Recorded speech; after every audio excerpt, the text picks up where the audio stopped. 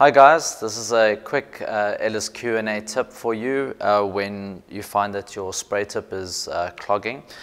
When you're spraying, you've got your trigger down, and you might find that some of the material is not coming out properly and you suspect that perhaps the spray tip is clogging.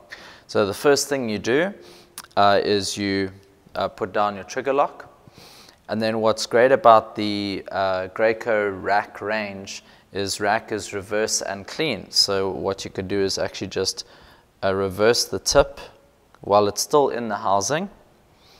And then you release the trigger lock and you give it a short spray. And then you place the trigger lock back on and you give it another twist back. And then you'll just take off the trigger lock again and continue spraying. And just by having done the reverse and given it a short spray, you might have released some of the impediments or paint that might have been causing the clogging.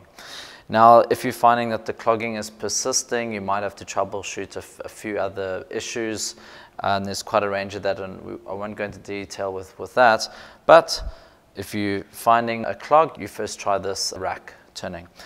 Now, after you're done spraying, you want to make sure you clean the spray tip and the spray tip housing, and then you can take the spray tips and you can use one of these hourglass containers, and you would just place your spray tips at the top of the hourglass, and then the liquid, after you've sealed the container, you can just turn it around and you can let the liquid run down, and this is how you can store your spray tips until you're ready to use them for another job.